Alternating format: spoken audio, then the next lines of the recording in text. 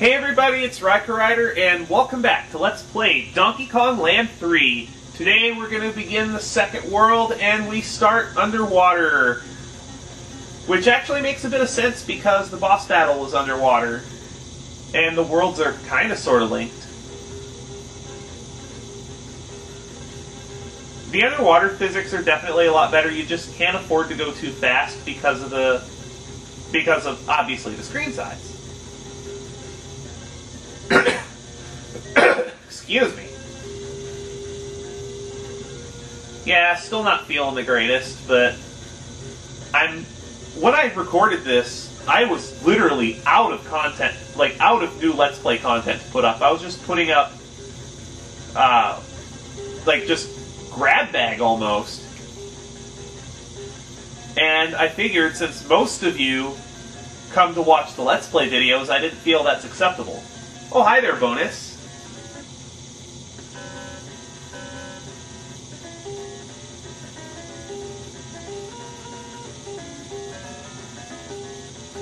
I'm still unsure what I want to do, because what's going to happen is, given the current pace of what's going on, if fixing my machine costs about as much as I expect it to, there's probably going to be a 2 to 3 month gap for videos, which will give me time to do one relatively long project.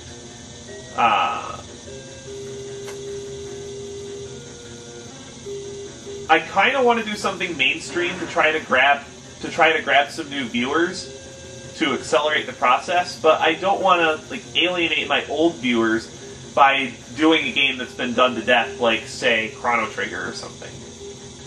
I do want to save Coliseum for when I'm back at full speed, if possible, but I might not have the choice. I'm not entirely sure if I want to just do it now. You know what? I got a better idea. How about I use this game as a test run for that and see what you guys think of this kind of quality. Since I'm, obviously using new compression settings and just new recording settings in general.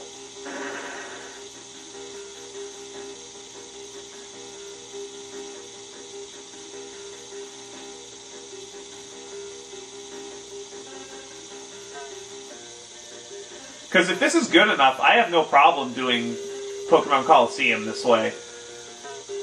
Now that's going to be a much bigger project, and there's going to be a lot more editing to it, so there may not be daily updates. As a matter of fact, I can say there won't be daily updates for that one.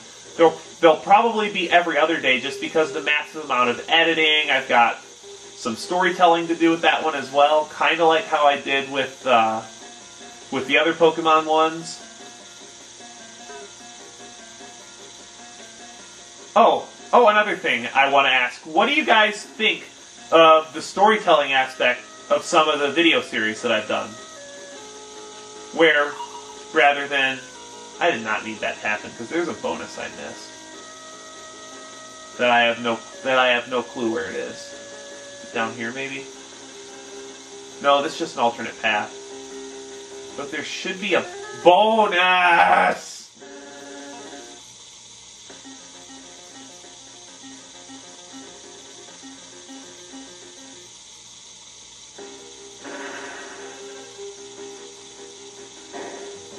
In any case, before I was interrupted by failure, what do you guys think of the storytelling aspects of some of the Let's Plays I've done, specifically the Pokemon ones? Because if you guys want me to do more storytelling within the Let's Plays, I would actually love to do that, because I enjoy this. Because I'm one of those people that, a lot of times, especially with RPGs, I enjoy the world behind the game more than I do the game itself.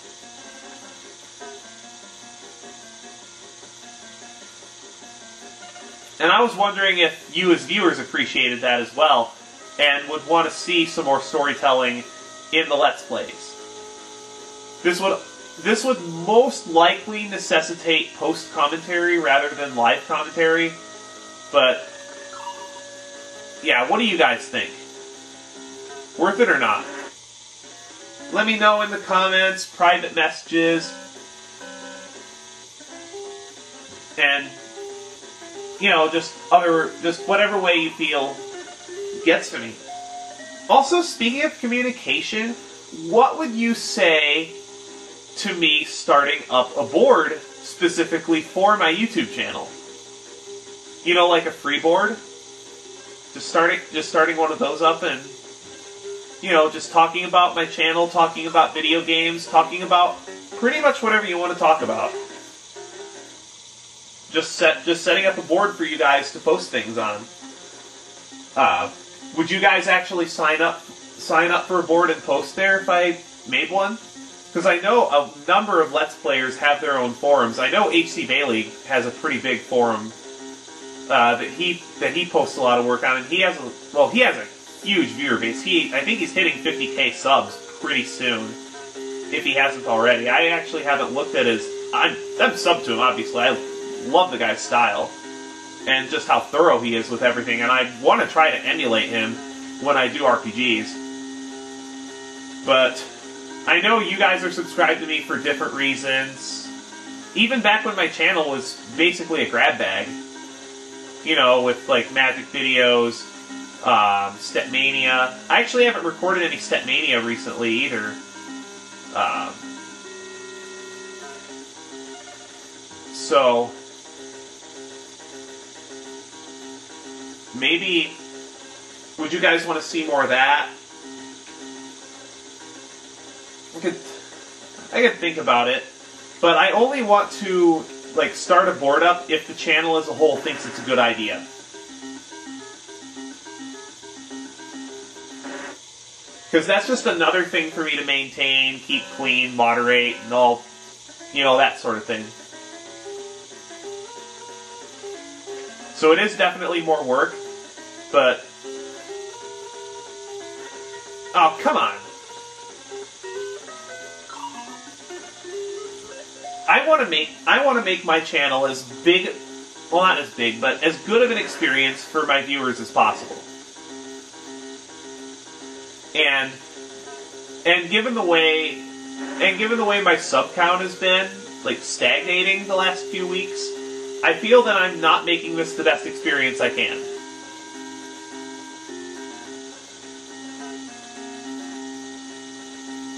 So aside from like the computer thing, let me know if there's anything else I can do to make this channel better for you guys.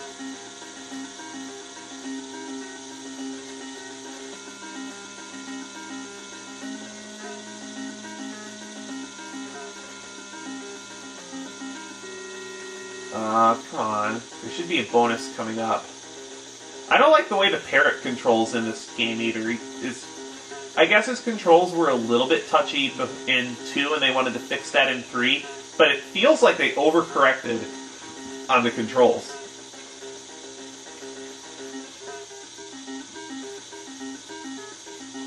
Okay.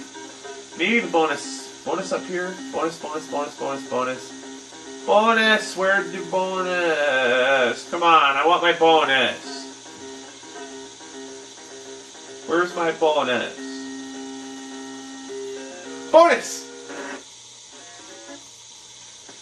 These are easy bonuses too, it looks like.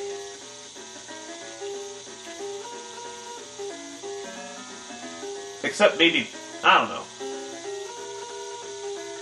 I'm not a fan of these maze-like bonuses.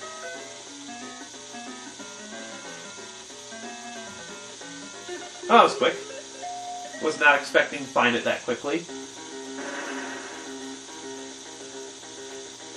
Then I gotta float down through these bees again, because it's way too hard to hit them from above.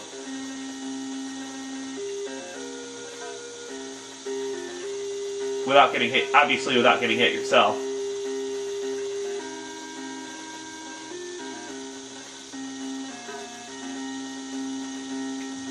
How many stages are in this world anyway, so I know when to stop.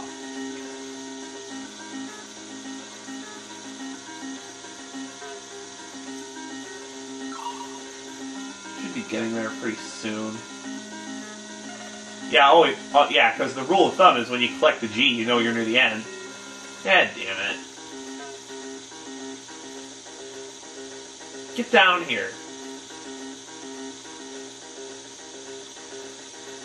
Oh, there was no barrel. I guess I had to go past him without a barrel. Oh, that was a fluke. I found Koin. I completely spaced where Koin was. And that's pretty important because you do need all the DK coins to get the true ending. Jetty Jetters.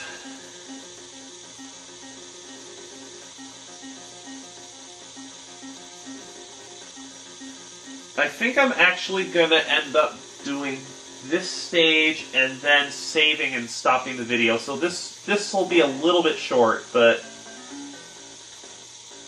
not too short.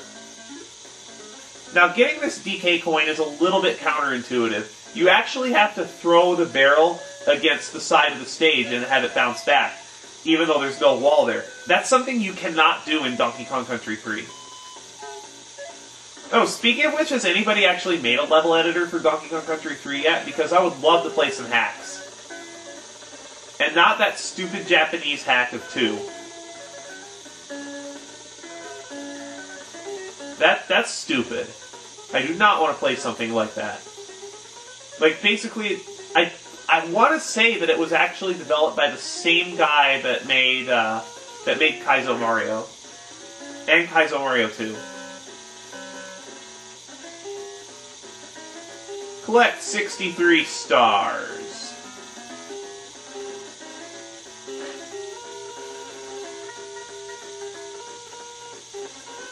And that's another reason why they couldn't have so many bananas and stars in these bonuses, is because the Game Boy had very limited processing power, and as such had a lot more sprite limitations than the SNES did. Like, I know Super Mario World can handle something like 112 sprites.